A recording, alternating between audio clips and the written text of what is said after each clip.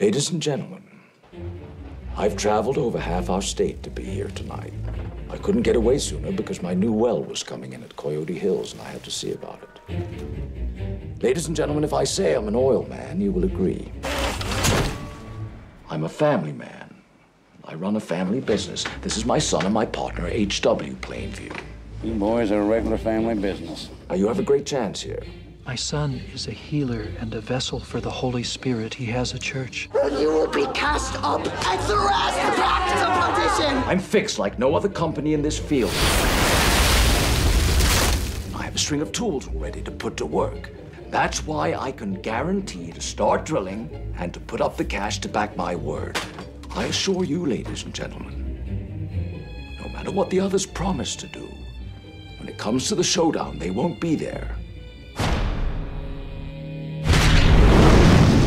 There's a whole ocean of oil under our feet. No one can get at it except for me. We'll offer $150,000 for full title. When do we get our money, Daniel? I look at people and I see nothing worth liking.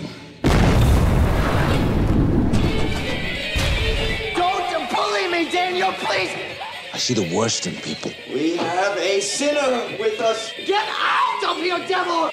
I have a competition in me. I want no one else to succeed.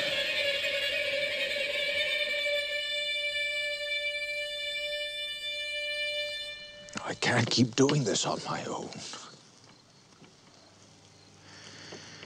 With these, people.